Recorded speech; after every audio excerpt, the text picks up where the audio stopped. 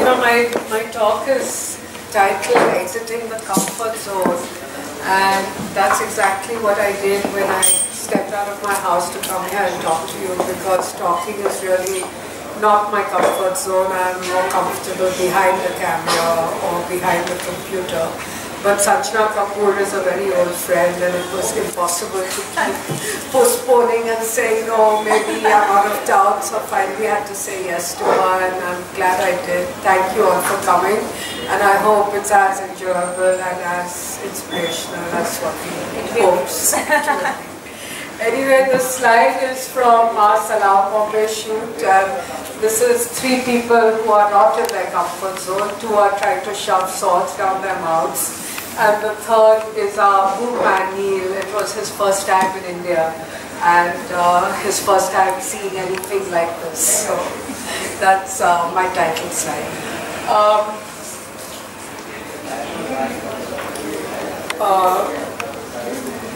So the first time I actually exited my comfort zone was in 1975. I was the kind of kid who always was most comfortable at home. I'm an only child, grew up with an extended family. And the few times I ventured out of my house, once I remember distinctly going to a cousin's for a night spend and staying up all night listening to all the unfamiliar sounds and waking up my aunt and having her take me home in the middle of the night.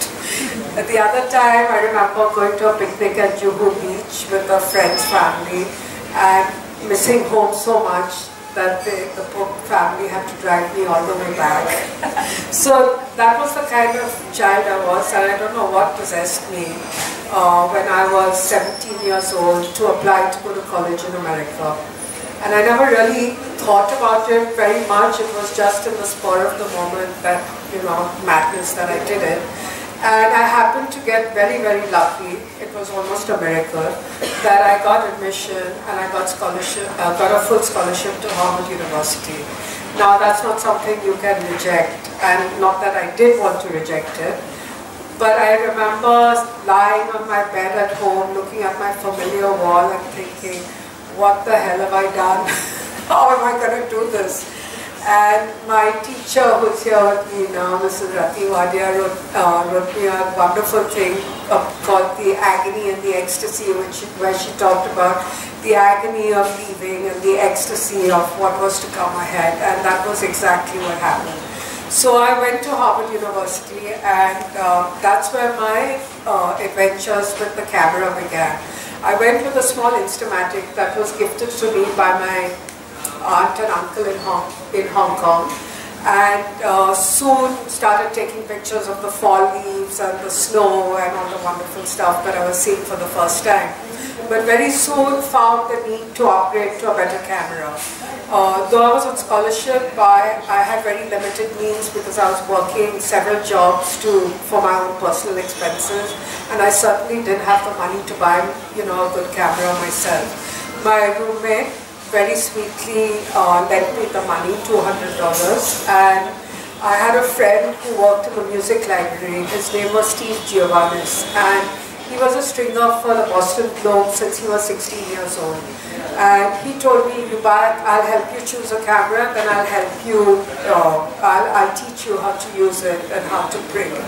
And that's how I got my first camera, Nikomat, which was the Nikon's lower end cameras. And with the proper lens, first real cameras, went around taking pictures. And then homesickness and my new camera combined to make me take a leave of absence for 1 semester, where I came back to India with my camera to take pictures. I roamed around everywhere, and the only good picture that resulted from that trip was this picture, taken from the Taj Mahal Hotel, the Sea Lounge. This was in 1977, and this was in the days when, of course, the Taj left their windows open. It was the days before terrorism. After that, I had the good fortune to spend a summer in France, and these are the pictures I took in France. This was in the French Pyrenees, in these mountain villages. And every village had a fete every Saturday where people would go to.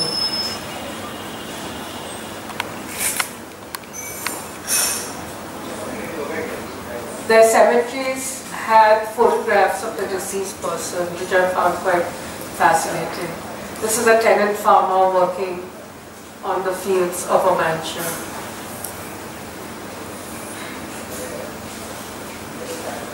So I came back to college and I showed these to my photography teacher, and she gave me a show, my first show ever, outside the dark room. It was called the Carpenter Center. And of course I printed my own photographs and I cut my own mounts, and that was my first show. And I was thinking back while I was putting these photographs together that for a teacher really, they see so many students, it's you're one of hundreds, thousands.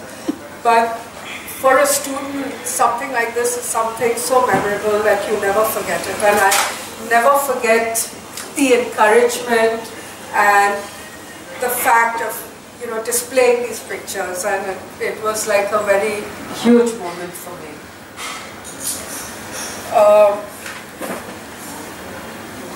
So then I graduated. I'm taking you through my journey, and it's an unplanned journey to show you that sometimes journeys without plans can have good results. Sometimes, if you're lucky. I graduated from Harvard and went to NYU to study film. I was actually at Columbia, but Columbia didn't have a dark room, so I shifted out to NYU. And I had the luxury of studying something that I really enjoyed doing with no career goals after that. So I enjoyed watching films, but I had no desire to be a film critic or to write reviews. And it wasn't a very practical course of study. Anyway, I did it. And then at the end of it, I was kind of baffled, now what am I going to do? And came back to India, and almost as a default position, started working as a professional still photographer. Did a lot of travel stories, did for Signature and Namaskar, and a lot of stories for newspapers. In those days, papers did full-page photo features. I did one on Dasera in Mysore for the Indian Express, things like that. But being a photographer in those days, and that's the early 80s, was really, really difficult because it was very expensive. The materials were expensive, people didn't pay that much. When they paid, you had to chase them for your payment. So it was in those circumstances that I met Raghuveer Singh, who turned out to be my mentor and changed my life in a way, and showed him these pictures along with the ones you saw in France. These were taken in Newark, New Jersey, where I used to live.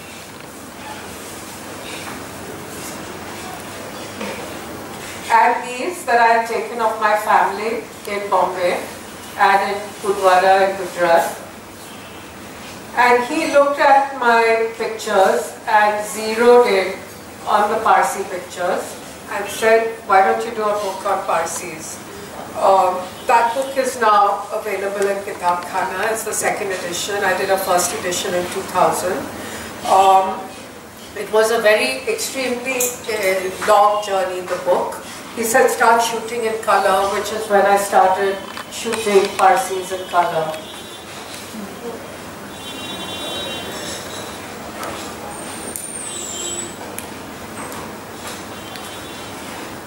But then I had another life-altering experience, which was that Meera Nair and I, who went college together at Harvard, we joined hands and we worked towards making Salaam Bombay.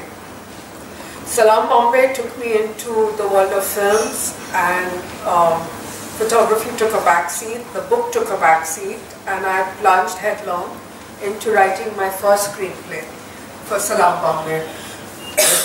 This is Irfan. We did a workshop for the street kids. This is Barry John, the eminent theatre personality and teacher. Meera, Anita Kanwar, Dinah Stafford, and this was on any given day, the crowds watching us shoot. We're at Grant Road Station and we're shooting in a building on the second floor and they're all looking up at us. I also took photographs on set. This is Irfan in a scene.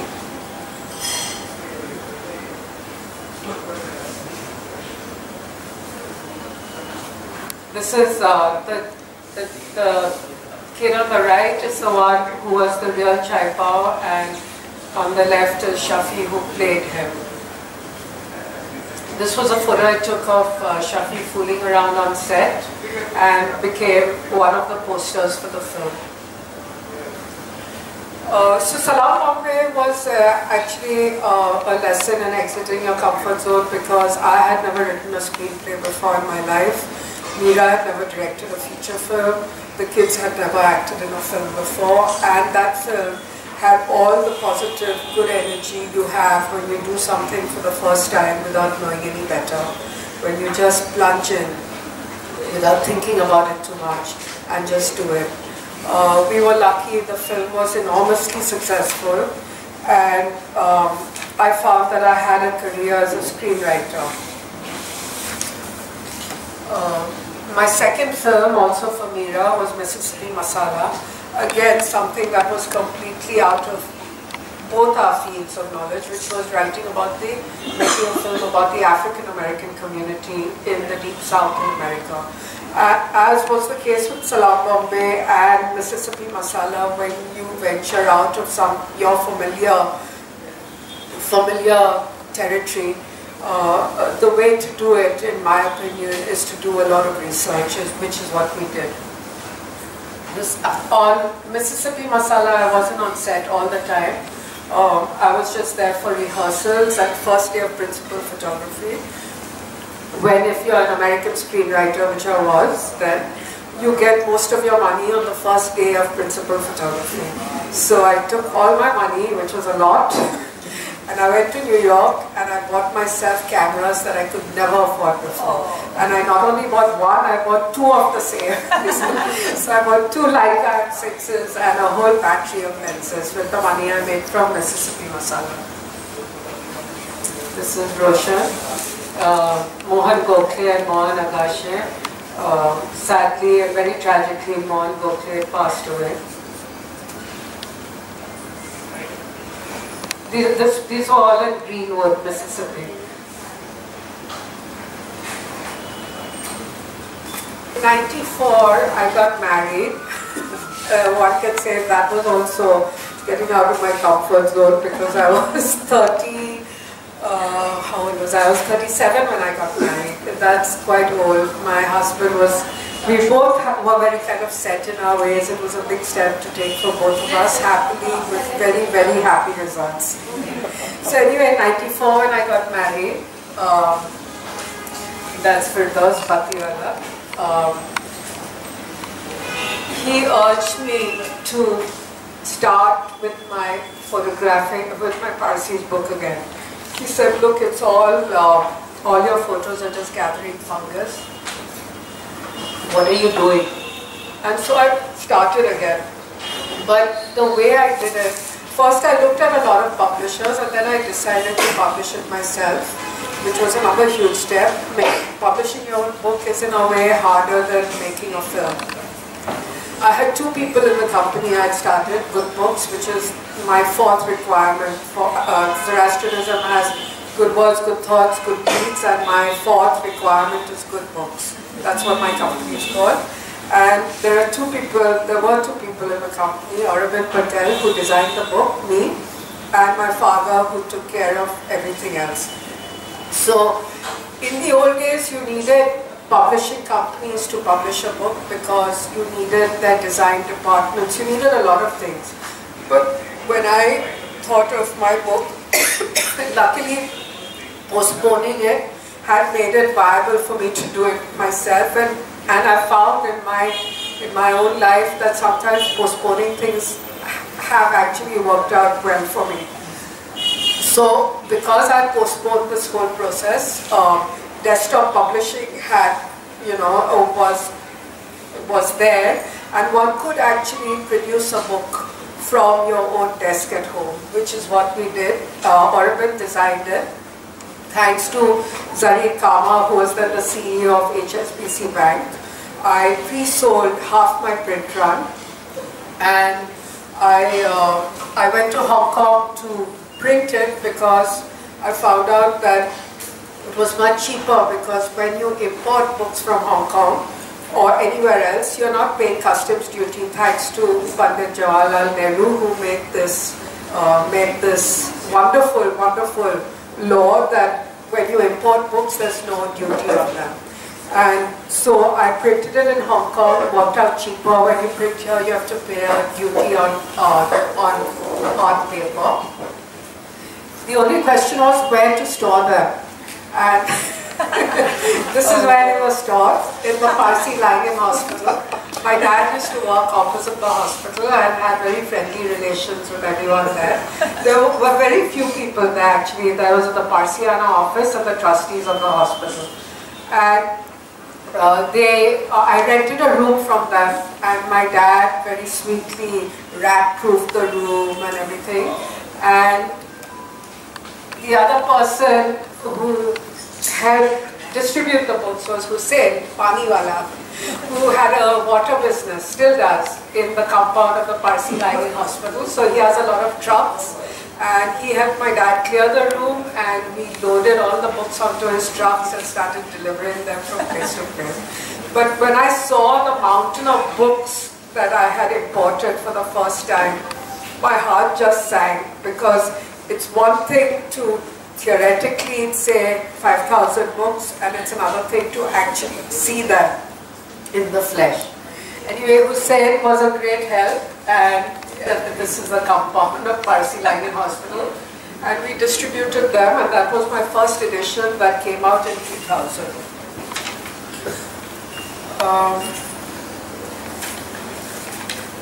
I was, you know, of all the things, the book is, I'm very proud of having made the book. It's been a wonderfully popular book. I had a lot of hesitations. I thought, you know, people would get, somebody or the other amongst the Parsis would get offended, but nobody did. It was really very popular. And but what I was proudest of was being a publisher, because I grew up with a grandfather and a granduncle who were completely obsessed with books, and I have inherited their book library, and they were good friends of Taraporevala and Sons, who was a book publisher, and they would have been absolutely thrilled that their granddaughter became a publisher and published her own book. So that was a huge thrill for me. So my publishing company has done two versions of Parsis. The first, which had a yellow cover, the second in 2004, which is still in print and available here at Kitabkhana. And then along with my friend Mer Marfatia, we published this book called Parsi Bol, which is a very funny and very popular book on Parsi phrases. And it went out of print really quickly, and we're planning a second edition soon. So then it brings me finally in a very roundabout way to Little Zizou, the film that I made when I was 50 years old. I was on the set of The Namesake, the script I wrote based on the book by Junoon Team in Calcutta. This is Nimai Ghosh, the Satyajit Ray's photographer, in the red shirt. Dayanita Singh, Irfan again, young Irfan, and Tabu, and old Irfan. So this is a picture of my daughter Yana and one of the assistant directors on The Namesake, Nitya Mehra. Now, my kids, we were visiting the set. I wasn't there all the time, so I was visiting with my kids and my mom. And Meera asked the kids if they'd like to be in the film. My son said no. He went back to the hotel with his nanny and sat in air-conditioned comfort and had kathi rolls. My daughter Yana said yes, she wanted to be in it. And she had makeup and the sari, and this poor kid sat for hours and hours waiting for her shot. And when you see her in the film, you blink and you miss her. So anyway, after, I don't know if she's here, she's supposed to be coming. After Namesake, I was back in Bombay and I had no scripts on hand. And I started writing what then became Little Zizou. I wrote it for my kids, I wrote it for a lot of actors who I had in mind while writing it, and took full advantage of what Iana could do on screen. And so she played the role of Liana, and lots of scenes I wrote with them in mind, you know, hearing stuff that they said. This is her speaking to a parrot in Inspector Clouseau's voice, something I heard her do. And this is Jahan, my son, who's a good footballer.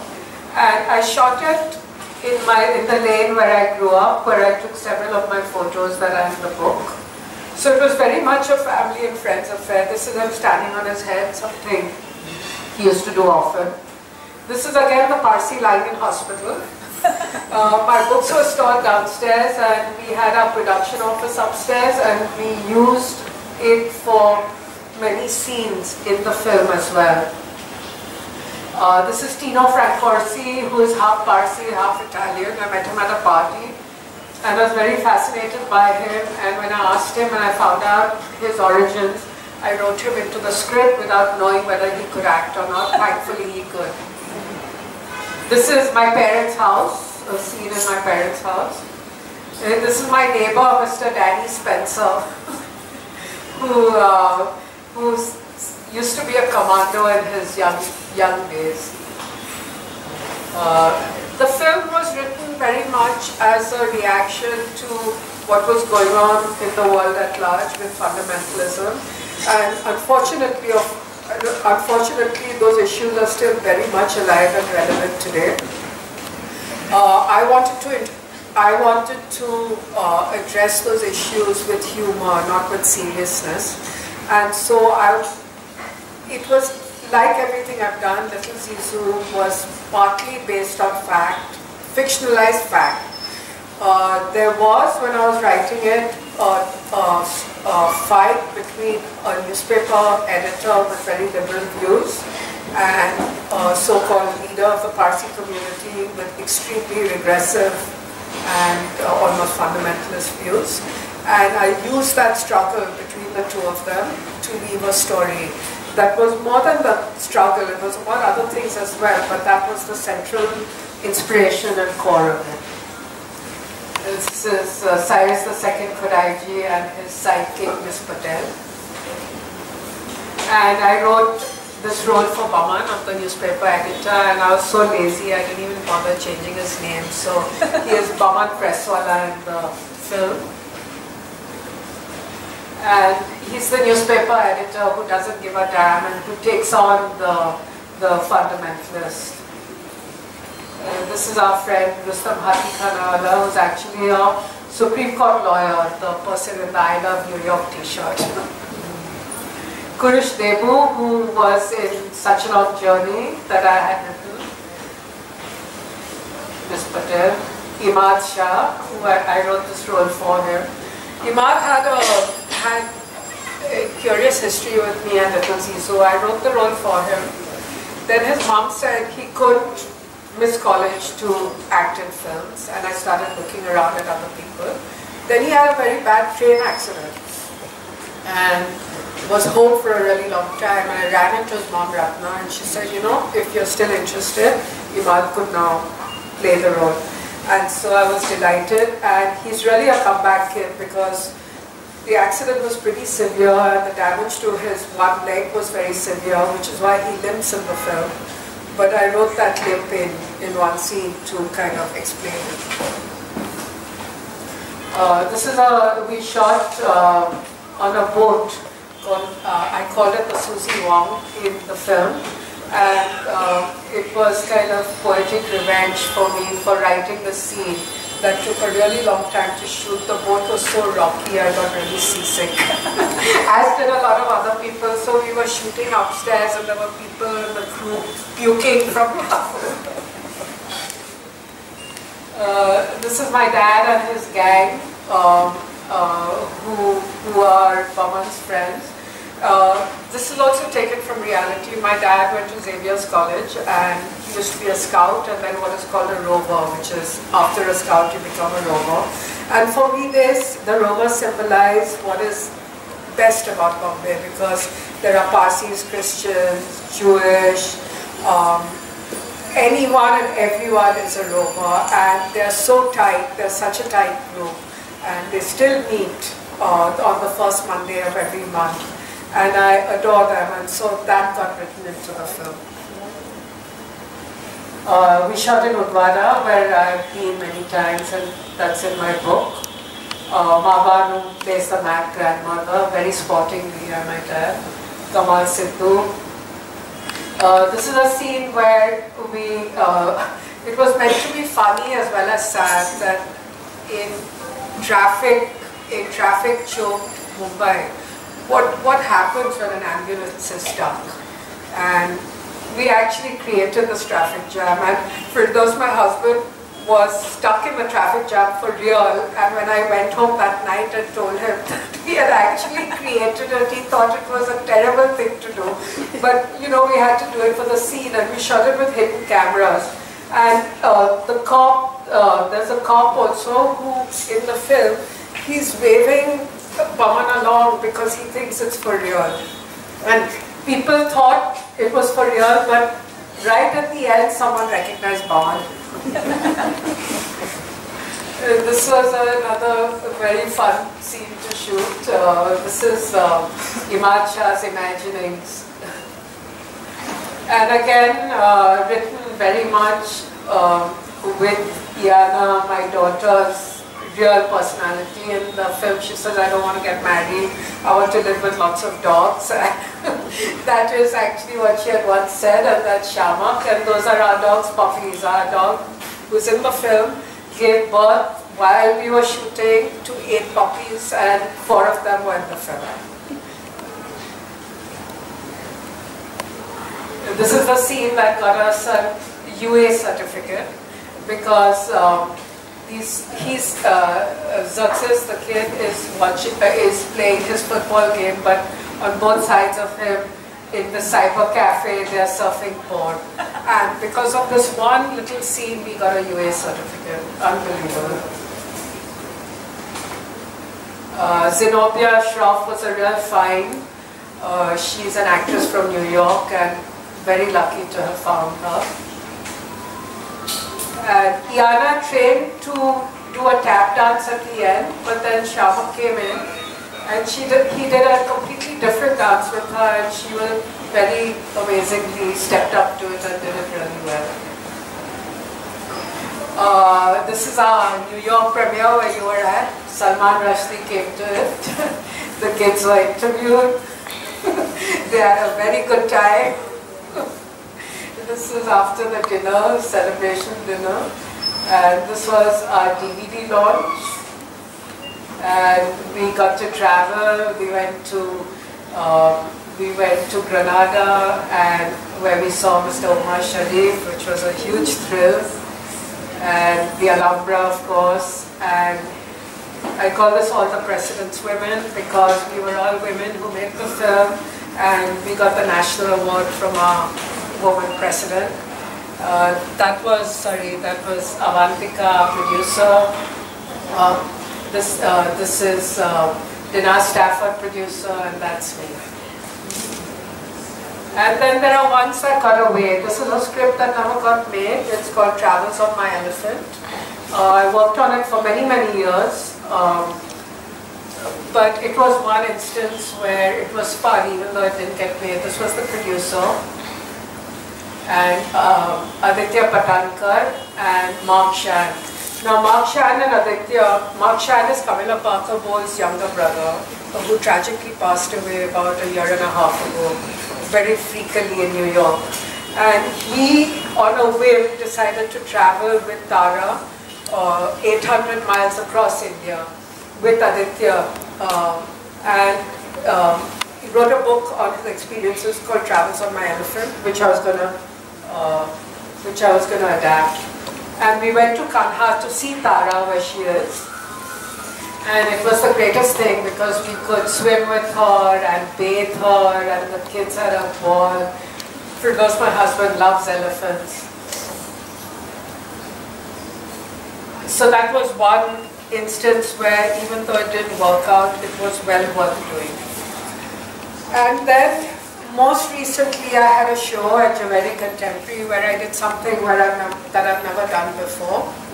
I showed photographs mounted in light boxes. And these are new photos in the sense I've never really shot photos without people in them. But this is a part of my new series. This color is very bad on this projector and on the screen, so the colors look nothing like this. But and this series is all about patterns and colors and lines rather than people.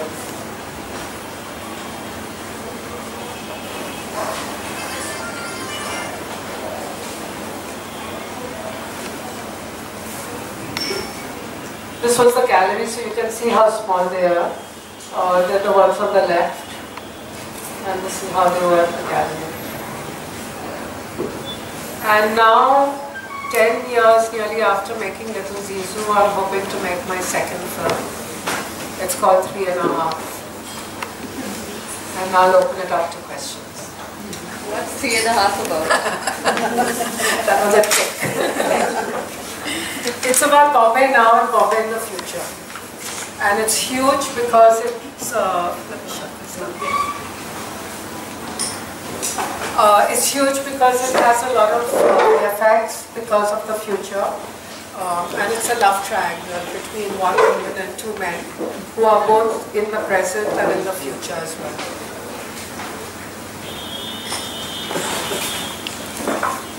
Can we open it up to questions? Yeah, please. Can I ask the first one? Of course. So you've sort of gone in so many different directions, and you say it was not your comfort zone, but how do you do that? How do you get yourself on a completely different journey from the one you just come from? I guess not thinking too hard. And I think if you are not too worried about being judged, then you can do it. But if you're always going to worry about being judged, that means therefore you're worried about failing, then you can't. I think that's the key. And some of these projects stayed with you a long time, yeah. As I said, postponing them. You know, I had a solo show, quite a big show at Kemul Art Gallery in 2013. And because I postponed showing the work for so long, when I finally did show it, it had that much more, you know, kind of weight to it because it then spanned such a long time, and postponing it made it historical and a lot of other things.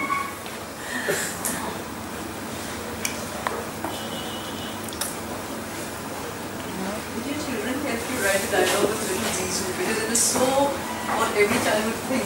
Yeah, they didn't help me write it, but I stole lines that I had heard them say for sure and seen them do.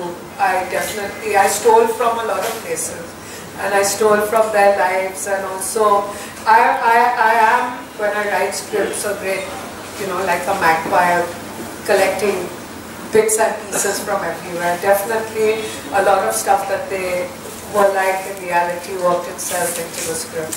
And also they improvised a lot.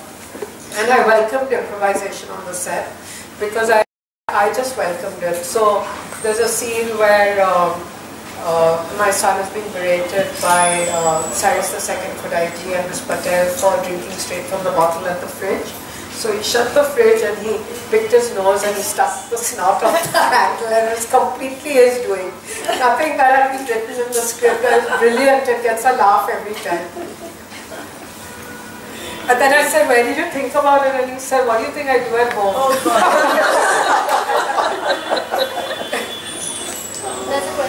Yeah.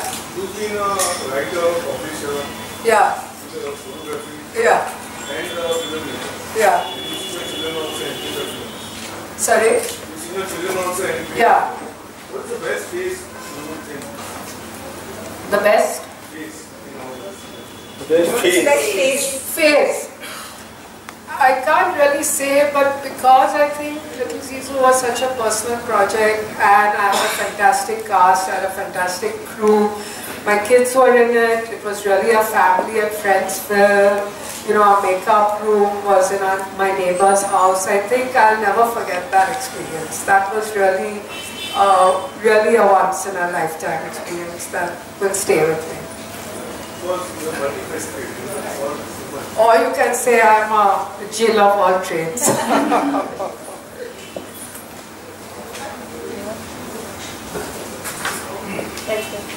How did the Zoroastrian fundamentalists respond to I'll let my teacher answer that. She had a direct experience of it. Well, actually, suddenly Sooni has put this on me, but we've had great laughs over this. I have taken the poster and my husband pasted both sides, and I took it to the fire temple, which is next to our Shapurbat colony, to put it up.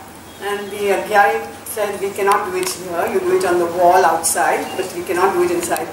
So I tried to put one on the wall, and then I went to our shop, sandalwood shop, that's always there outside the Agyari, and I asked him, I said, please will you do this? Because a student of mine has done this and it's a movie on our community. So happily he put it up. God knows how. I don't know if I can name the person, but the fundamentalist. He heard about it and he saw it and he is shouting at that fellow. He says, "Arey, what are you doing? You know that this film is all against Parsi priests and all. You don't dare show this and all." This fellow said, "I don't know, someone gave me and I put it up." And he didn't remove it. So I was very happy. And I had a long conversation with Sooni over this. And he never used to come to our fire temple, but suddenly I saw him a couple of times in our fire temple. And it's very funny that especially that when the movie got so many awards, and they usually give trophies to Parsis who do all kinds of things, but this is one we never thought of giving any award.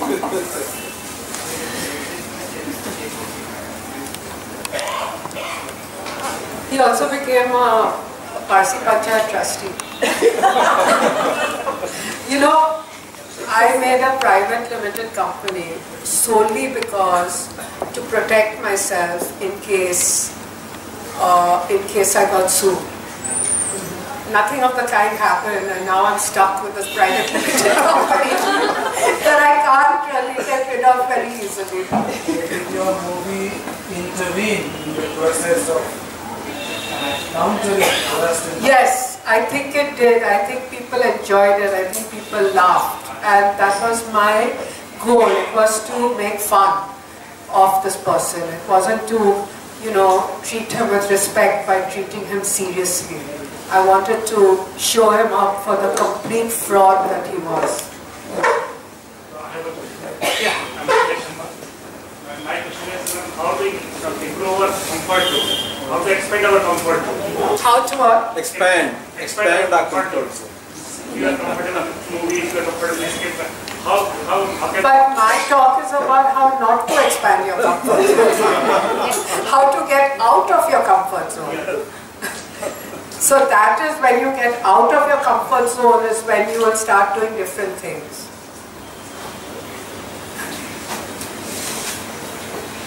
Yeah. Like your scripts, for example, I have watched Mississippi Masala and also seen Namesake. Are those based on some books that somebody else has written or some ideas, or is it completely your own?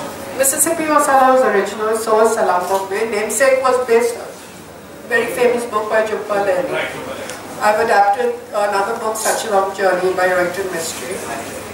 but both Namesake and Mississippi Masala has this feeling of trying for a couple, trying to fit in a land which would get called a foreign land with a lot of their own relatives are there. And at that time we watched it, me and my wife both were, graduate students in the US trying to also fit Which in. one? Mississippi? And had that sense in both of these movies. And then trying to make sense out of it, does it have some kind of connect? And, pardon me for saying so, being a Parsi in India, is there something like No, it has a connection that Meera and I were both immigrants to America. And when we went in the 70s, there were not that many as there are now. And so immigrant stories we naturally gravitated towards. And Mississippi Masala for sure, that was 1990. Namesake was later, I had moved back here. But the Namesake spoke to us in many ways, both Meera and I, and to both our experiences, both the young generation as well as the experiences of the older generation, who we chose to make the focal point, as opposed to the book.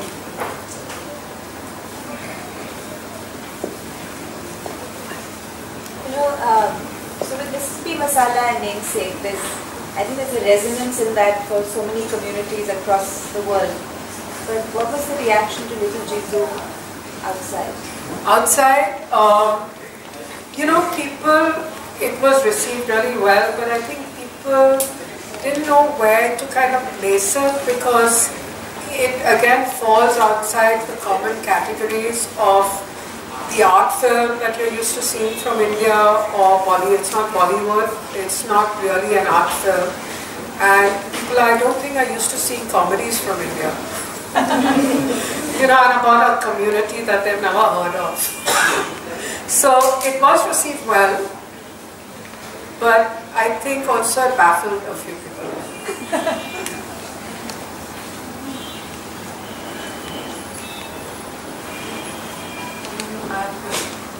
Yes. So, from being a photographer to screenwriter, was there a time when you were like scared, like you get jitters, you're like that feeling is there from doing one thing and then moving on towards being something else? Yeah, it's always terrifying.